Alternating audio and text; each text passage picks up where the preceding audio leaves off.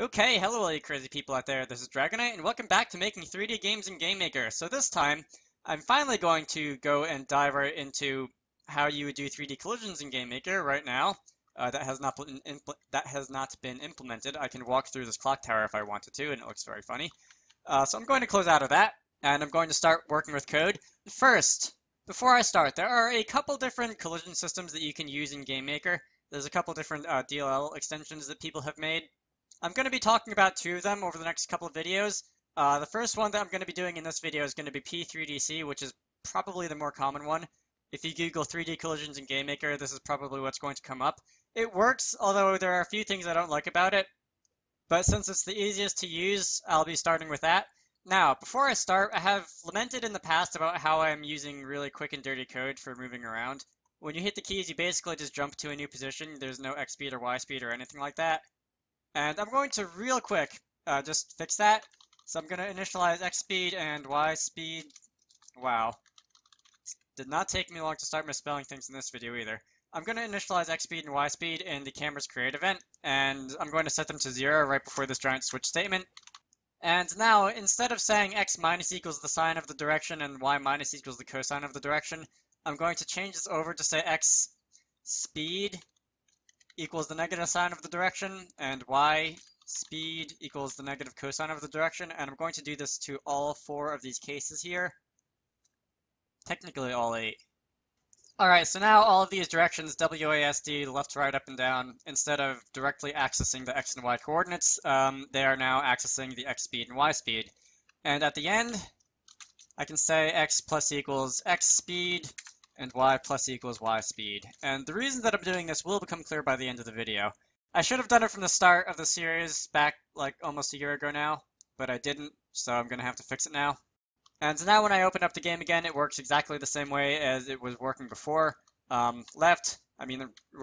left, up, down, WASD, whichever you prefer. Sorry if my voice sounds even funnier than usual today. I feel like I'm getting allergies even though it's only the end of January and it's definitely not allergy season yet. Alright, so the next thing that you're going to need to do is you're going to need to go over to this GameMaker community forum thread. I'll put a link to it in the description of this video. It's quite simply titled Precise 3D Collisions, written by this guy called Brit14. And this is a thread containing a download link and previous versions of the 3D collision system. You can go and hit download newest versions, and that is going to open up a MediaFire page to p3dc.rar once the page loads. Alright, so the page hasn't loaded, but you should be able to hit the download button, and it's going to actually download the file onto your computer. Alright, so P3DC underscore version 6.1 has been downloaded. I can close out of this because it's going to severely lag my computer and probably screw up the recording. Alright, once that downloads onto your computer, you can open it up. There's a couple different programs you can use to extract it. You can use 7-zip like I am, or you can use, I believe WinZip is another popular one. If you open it up, you'll find a few files. There's the source code, there's the GameMaker Studio examples, there's the GameMaker 8.0 examples, there's the DIL and the scripts. Inside the DIL and the scripts in particular is what you're interested in. There's a file called P3DC scripts.gml, and there's a file called P3DC.dll, which would happen to be the actual code library that you are interested in using. Anyway, you can extract this this archive to wherever you want to on your computer. You can save it to your downloads folder, or you can save it to your desktop or your My Documents or wherever you happen to want. And once you go back to GameMaker Studio, I should mention that this is going to work in GameMaker 8.0 or 8.1. And assuming they have fixed an issue with DLLs in GameMaker Studio 2 by the time I publish this video, it should be working in there as well. Anyway, find p3dc.dll on your computer. If I can actually find out where mine is, that'll be great. I think it's in here. Not the source code. Alright, DLL and scripts, that's what I want.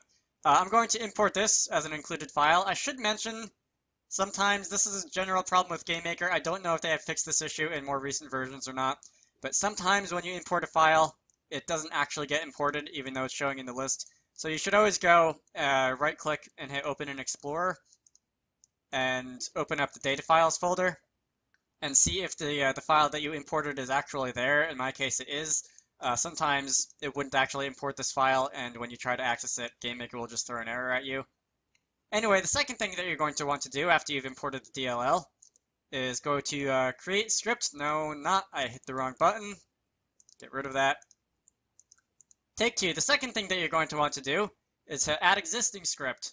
And GameMaker should open up a window, and it should search for GML files. And in the download that you downloaded from the forum thread, there should be P3DC underscore scripts.gml. And if you click on that, import as tabbed scripts. No, thank you. You can if you want to. I just think it's easier to see if you don't import it as a tab script. But GameMaker is going to import a whole list of scripts, which I'll go over once it finishes doing so. Okay, so once this is done, you're going to see a whole list of scripts that are imported from that GML file. And the first one that you're going to care about is going to be, let's go over to close out of the camera's create event for now. Let's go over to the world where everything is initialized. And after here, I'm going to create a little divider with a comment. You're going to call P3DC init. And all this does is it's one of these scripts that you imported. And if you were to middle click it, you can open it up and see that it simply links a bunch of functions in the DLL library. That's redundant. It links a bunch of functions in the library and assigns them to a bunch of global variables, P3DC / abbreviations. You don't really need to worry about this. It's good, but it's not quite necessary for you to go into the game end event, which you can find in choose event other game end. It's good if you do P3DC free at the end of the game, but this isn't necessary. In old versions of GameMaker, when you enter the game, the computer might not necessarily have freed the memory associated with the extensions. GameMaker Studio handles that automatically, so you don't have to worry about it, but it's still good practice to free the DLL once you're done using it. Anyway, the basic principle of the Precise 3D Collision Library is that you can create collision models and check them against each other to see if they're intersecting. The collision models aren't too unlike the visual 3D models that are created with D3D Model Create and D3D Model Load, but the way you create them does look slightly different. So I'm going to say collision player firstly equals P3DC begin model, and I'm going to end this off with P3DC end model. You'll notice that this doesn't actually create anything with triangles in it.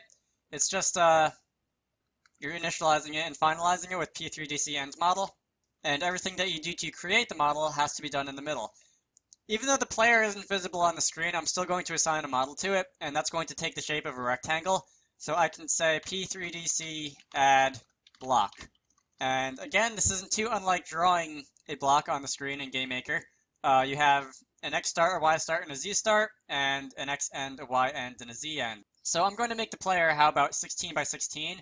So it'll start at -8, -8, 0, and it will go to, how about +8, +8, and let's make you 32 pixels tall, because I think that's how far off the ground the camera is. That can be the top of your head, so to say. Anyway, that's the player model, and now I'm going to make a collision model for the map. So I'm going to say collision map, and that's also going to be equal to P3DC begin model, and I'm going to end it off with P3DC end model. And right now, I'm not going to worry about the clock tower for the time being, but I'm just going to say P3DC add floor.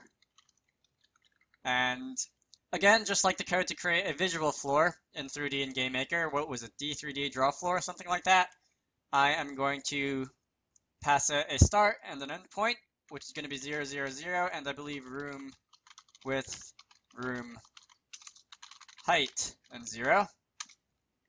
And I have now set up the collision model for my player, and I have set up the collision model for the map. That is the telephone. Alright, that phone call was actually important, but never mind. So, in the camera step event, because this is where the movement happens, I'm not going to check collision horizontal and vertical quite yet. First, I'm just going to check collision with the floor. And first, I'm just going to comment out this check to see if you're on the floor, if you're at z equals 0. And you're going to fall through because nothing tells you to stop moving once you hit the floor. And as a result, when I run the game, As I showed in the gravity video, you're going to fall through the floor because there's nothing stopping you now. But this is where the 3D collisions come into effect. So I'm going to come up here and wrap this z plus equals z speed in an if statement. And the condition in this if statement is going to be if P3DC check of world.collision player x, y, z plus z speed, and I'll explain these arguments in a minute. World.collision map 0, 0, 0, and if all this is equal to false, I suppose I could use an exclamation point negation operator instead, but I try to make my code readable for tutorials. Anyway, if this condition is true, if the player's collision model is not colliding with the world's collision model, then you can go on ahead and drop downwards. Else, we're just going to go and set z speed equal to 0.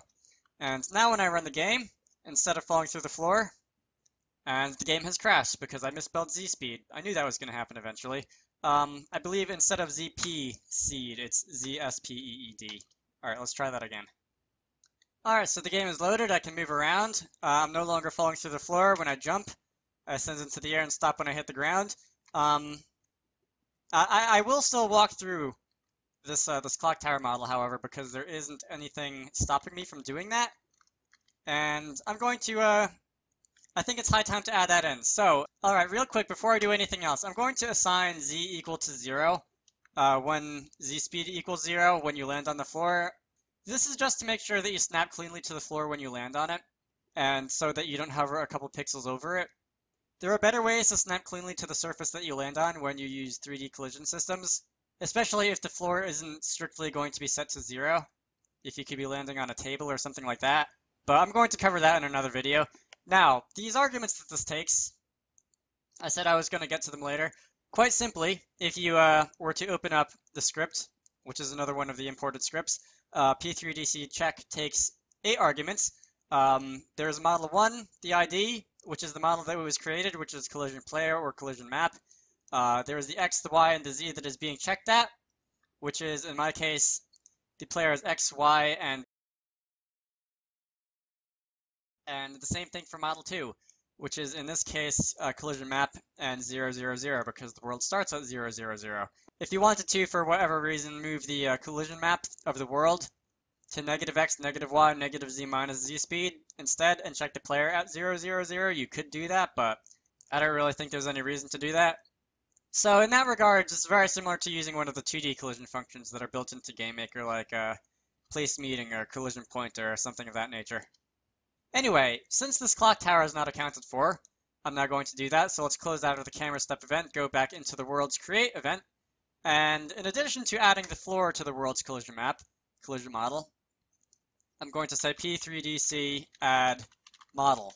And this is going to be very similar to the D3D model load function. It's going to take the name of the file to load, clocktower.gmod, and it's going to take the coordinates to add it to the model at. So in my case, since the clock tower is being drawn at 500, 500, 0, I'm going to place, that is what it's being drawn at, right? I'm going to actually check that because I'm not sure now that I said that. It is, all right, yes, it is being translated to 500, 500, 0. Okay, so anyway, that's where the clock tower is being drawn, so that is where the clock tower is going to be added to the collision map. So now once I go back into the camera step event, I'm going to copy this and use very similar code for each of the x plus equals y speed, x plus equals y speed, x plus equals x speed, y plus equals y speed, except instead of using z speed as the destination, I'm going to do x speed, or is the x on my keyboard, thank you, and y speed. And that's all you need to do. Now, there's one caveat to this. When you run the game, did I really do it again? Alright, so when you run the game, I can jump, but I cannot move. And that is something that I should have talked about a minute ago, but I did not. I suppose that's another caveat that I should have thought of. Since the player's model is pressed up against the floor, the bottom face of the collision model is coplanar with the floor. That's a big word that you don't get to say every day. A collision will always be detected there anyway, even if logically you should be able to slide across it. So to get around that, you can simply check 1 pixel unit above the player's z, z+1. Instead of just checking the player's z coordinate, check z+1.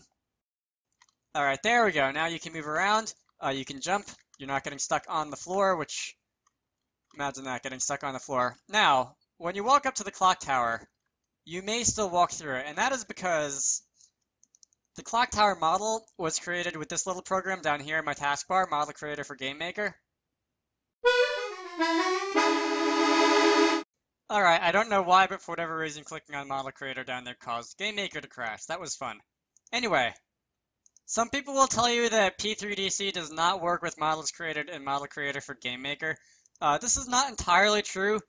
If you have a model that you created in Model Creator and you're trying to load it into P3DC and it's not being added to the collision world, the reason for this is that Model Creator for GameMaker actually stores a little bit of extra data inside each of the model files.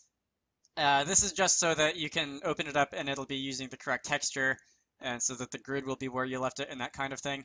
If you were to open this clocktower.gmod up in Notepad, or in my case Notepad++, or whatever other text editor you want to use, if it opens, alright, thank you. The second line down, right next to where the number indicating the number of lines in the file, there is a space and GMMC and a couple other numbers. You can simply delete that, save the file, and go about your business. So now, when I close this, close Notepad, thank you very much, and when I run the game, and when I turn to face the clock tower and run up to it, I will now, instead of walking through it, I'll slide along the edge. And this is using entirely precise 3D collisions for GameMaker. It is not using any of the built-in 2D collision functions. If I were to go and, whoa, turned awfully fast there. But if I were to go and strafe off the side of the world, I would start falling and never come back, so I can close the game now. And that's it. There are a few more things that you can do with precise 3D collisions in GameMaker. You can rotate models, for example. You can't scale them up, although I feel like you should be able to. You can rotate them. There are ways to optimize them so that they're a little bit faster. You can do ray casting, which is like my favorite thing ever to do in 3D collisions. But I'll cover all of those in separate videos. For now, if you want to download this project file, it shall be available via a link in the description. What are you doing, GameMaker? My name is Dragonite. I hope you all found that useful, and I will see you all later.